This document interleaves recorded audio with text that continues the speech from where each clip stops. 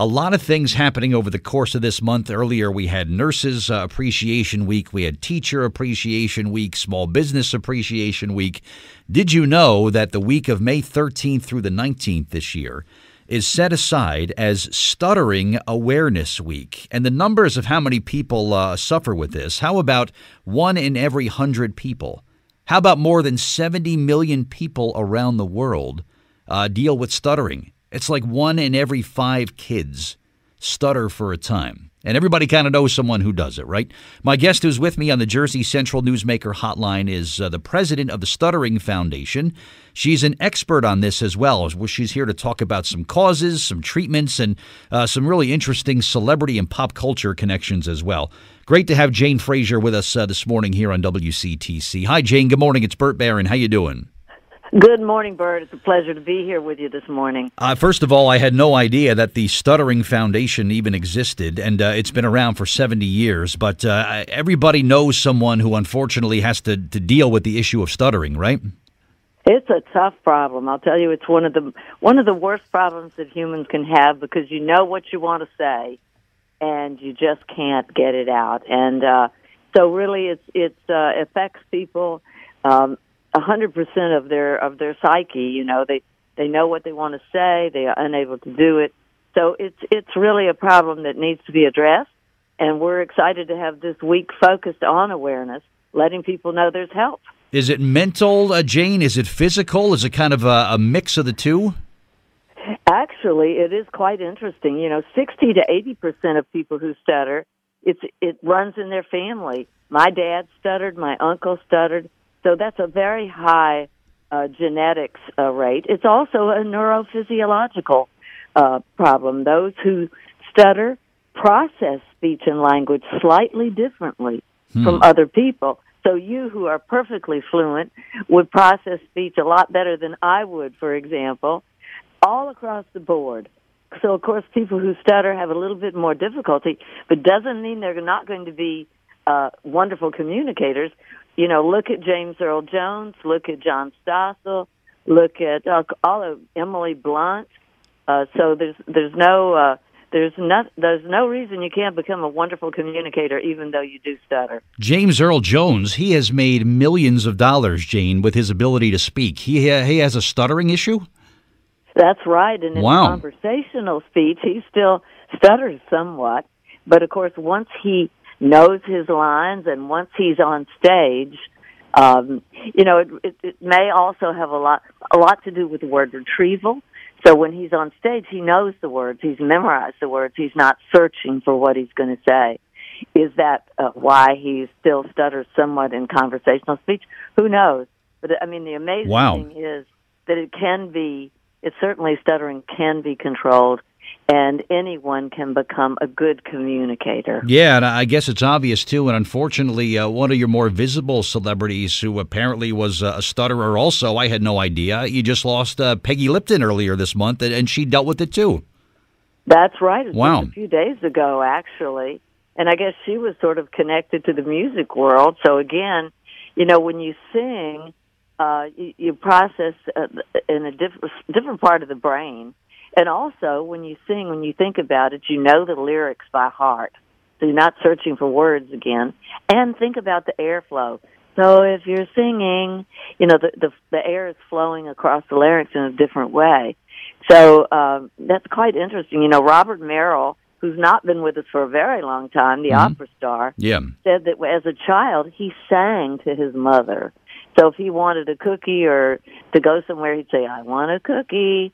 And he said it allowed him to communicate, and in that way he felt that it helped him, gave him the confidence to continue not letting stuttering hold him back. I think that's the key. Yeah, Don't let it stop you. No, of course not. That's remarkable. If a parent or grandparent who was listening to our conversation this morning, Jane, has concerns, maybe they have a young child in their family who is showing some signs of being a stutterer, don't panic, right? What should they do? What's the first thing they should do? Absolutely don't panic. The more you know about any problem, the better off you are.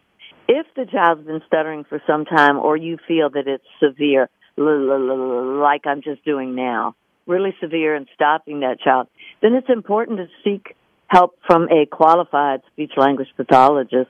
But I would also encourage them to go to our website, of course, stutteringhelp, HELP.org, where we have a 15-minute video free for parents to watch. It's done by the experts in early childhood stuttering from around the world. So they will get tips right there. They can start today in doing the right thing. One of the things is stop asking direct questions. I don't know, you've heard parents say, what color is that? What did you have for lunch today? What did you do? Those kinds of direct questions put us all under time pressure. So instead, I wonder what color that is. Or, I wonder what you had for lunch today. That way, you're not demanding an immediate answer from the child. You're giving him time to think about it. And just small things like that, you'd be amazed what a difference it makes. And this is good advice for all children. I like to always make that point, that anything we suggest for parents of kids who stutter is good for all children. Interesting. Interesting. Reading is incredibly therapeutic. Wow. The way that stuttering is sometimes portrayed in pop culture, Jane, I don't know, do characters like Porky Pig or Michael Palin, who I think might have even won an Oscar or was just heralded for his role as a stutterer in A Fish Called Wanda, is this good for shedding light on stuttering, or does it make it look sort of like a negative or a bad thing? Well, I think there's a lot of controversy over that. You know, Michael Palin went on to found the Palin Center in London, and they are one of the premier therapy groups in the world dealing with stuttering. Michael's father stuttered, and he said, I'm not about to apologize for playing the role of Ken in that movie, A Fish Called Wanda. After all, I got to kill the bad guy by rolling a steamroller over him. So, that's right. So he, you know, because of Monty Python, he's always going to get the last laugh. But he has gone on to be a real inspiration for children who stutter. So that movie ended up with a fabulous result, and that is the Palin Center in London. I'll never forget it. Cathcart Hotel. I'll never forget what he was trying to say in that movie. Oh, yeah. There's always, and you know, for people who stutter, there's always just a hang-up word.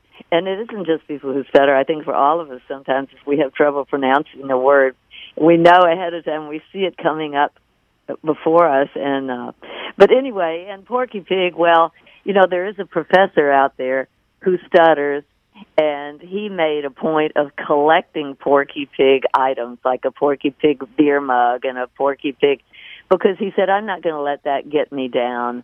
So, you know, there are attitudes about that. Do you want to just be open and laugh, or do you want to get your feelings hurt? There's certainly room for both, because if you stutter, it's a tough day from the time you get up in the morning wondering if you're going to have a good speaking day or bad. And so you really don't want to see a cartoon character that you think is making fun of you. If you can laugh with him, then that shows you're a stronger person and you've managed to desensitize yourself. But not all of us are super strong all the time. Yep, you're right. Is there research that continues, Jane, to deal with this? Oh, absolutely. Really exciting genetic research right now being done by Dr. Dennis Drana at the National Institutes of Health.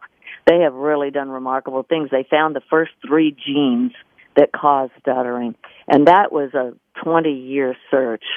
So, yeah, a lot of excitement, and you know, once you find the genes, that sort of opens the door to other treatments. So it's pretty exciting stuff going on. Yep. For more information, of course, on the Stuttering Foundation, check out the website, stutteringhelp.org. But, Jane, I think if somebody has something brilliant to say and brilliant to share, you should be able to overcome sometimes the way in which these brilliant words and ideas are delivered, and just listen to what the person is saying for what they have to offer. That's how I kind of look at people when they want to communicate with me.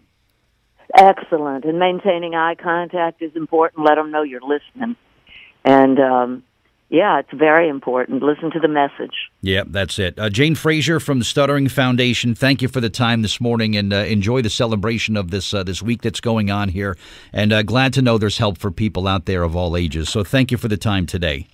Thank you so much for having us on and focusing on stuttering. We appreciate it.